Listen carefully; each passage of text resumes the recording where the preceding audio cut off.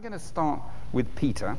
Tell me, why was Einstein interested in this particular problem, and what did he have to say about it? Well, in some ways, the history of modern physics, all the way back to Descartes and Galileo, has been about unification. In fact, the story of the unification of physics is, in essence, the story of what we want from our understanding of the physical world. Descartes thought you could get rid of all those absurd categories of the Neo-Aristotelians, get rid of talking about fundamental wetness and dryness and hardness and softness, and reduce everything to just matter hitting matter locally. And Newton said, that's all very well to try to get rid of long-distance forces, but what we really need is something fundamentally different, a mathematical law that connected the third leg of an ant to the moons of Jupiter. Everything, every speck of matter in the world is connected to every other speck by the same law, and that would unify things, not Descartes' picture. By the time you got to Einstein at the beginning of the 20th century, he had a very different conception of unity yet again.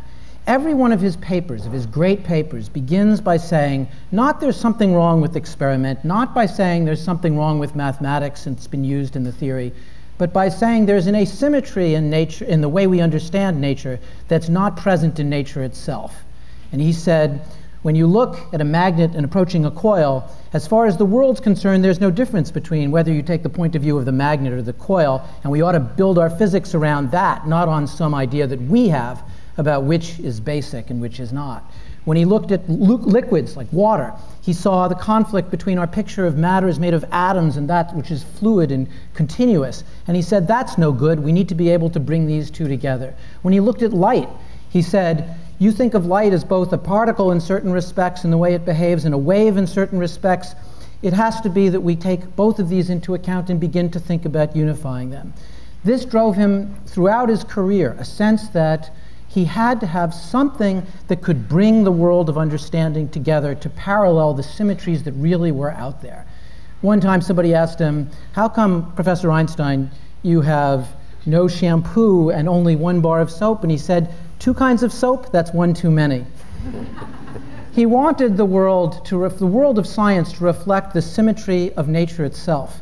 And the world that he built, the world that begins with him to develop quantum theory and to develop relativity theory, created the conditions under which the questions that we're going to be talking about here today spring. That is to say, these 2 foundational pillars that were built, quantum mechanics and gravity, have to come together. We can't have a world in which these 2 things remain in contradiction.